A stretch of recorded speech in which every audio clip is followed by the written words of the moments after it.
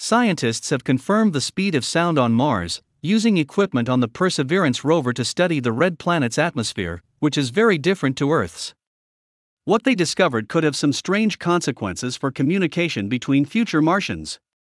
The findings suggest that trying to talk in Mars' atmosphere might produce a weird effect, since higher-pitched sound seems to travel faster than bass notes. Not that we'd try, since Mars' atmosphere is unbreathable, but it's certainly fun to think about. From a science perspective, the findings, announced at the 53rd Lunar and Planetary Science Conference by Planetary scientist Baptiste Chide of the Los Alamos National Laboratory, reveal high-temperature fluctuations at the surface of Mars that warrant further investigation. The speed of sound is not a universal constant. It can change, depending on the density and temperature of the medium through which it travels. The denser the medium, the faster it goes. That's why sound travels about 343 meters, 1,125 feet, per second in our atmosphere at 20 degrees Celsius, but also at 1,480 meters per second in water, and at 5,100 meters per second in steel. Mars' atmosphere is a lot more tenuous than Earth's, around 0.020 kilograms per cubic meter, compared to about 1.2 kilograms per cubic meter for Earth. That alone means that sound would propagate differently on the red planet. But the layer of the atmosphere just above the surface, known as the planetary boundary layer, has added complications. During the day, the warming of the surface generates convective updrafts that create strong turbulence.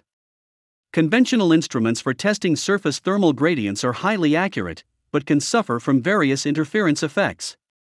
Fortunately, Perseverance has something unique: microphones that can allow us to hear the sounds of Mars, and a laser that can trigger a perfectly timed noise. The SuperCam microphone was included to record acoustic pressure fluctuations from the rover's laser-induced breakdown spectroscopy instrument as it ablates rock and soil samples at the Martian surface. This came with an excellent benefit, as it turns out.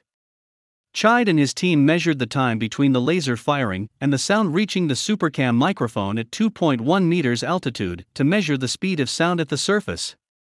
The speed of sound retrieved by this technique is computed over the entire acoustic propagation path, which goes from the ground to the height of the microphone, the researchers write in their conference paper. Therefore, at any given wavelength it is convoluted by the variations of temperature and wind speed and direction along this path. The results back up predictions made using what we know of the Martian atmosphere, confirming that sounds propagate through the atmosphere near the surface at roughly 240 meters per second. However, the quirk of Mars' shifting soundscape is something completely out of the blue, with conditions on Mars leading to a quirk not seen anywhere else. Due to the unique properties of the carbon dioxide molecules at low pressure, Mars is the only terrestrial planet atmosphere in the solar system experiencing a change in speed of sound right in the middle of the audible bandwidth, 20 Hz to 20,000 Hz, the researchers write.